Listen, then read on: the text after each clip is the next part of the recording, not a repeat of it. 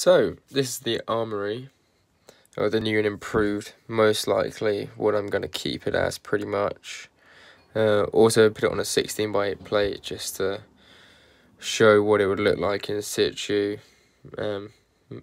This is just a very quick design I threw together for flooring and stuff, but I do actually quite like it.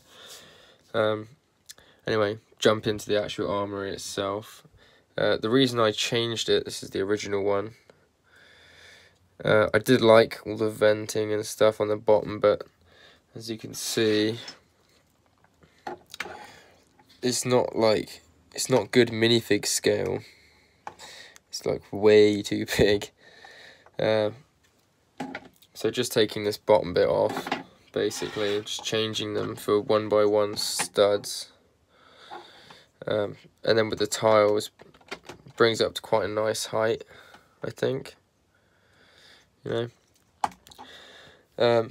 Also changed out the corner pieces for Republic colour pieces. Kind of goes better with the whole design anyway. So the way this is made is on the front you got two 1x6 flat tiles, and behind that, the bit that all the guns are sat in, is just 3 of these. I can't remember what they're actually called, but I'm sure you'll be able to find them. All these bricks are available on Lego, by the way. Then, if you take off the front, just give it that extra spacing. It's a 1x8 piece. And it's sat on another 2 of these, obviously like so. Those sit together, and that's how I get it to sit on the floor and look nice and flush. Anyway, back to it.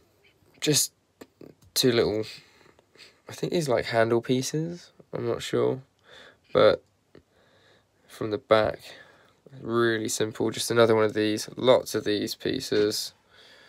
Picked a load of them up when I was at the Lego store, finally getting a use for them. And then just 2 more 1x6 tiles on the front.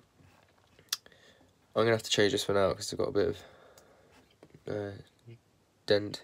It looks like I've actually bitten it. Might be from a while ago. But yeah, that's pretty much it. But I really like this, so going to be doing some more things like this in the time to come, just while I'm waiting for that big order to come through. And I think that will just about wrap it up. See you next time.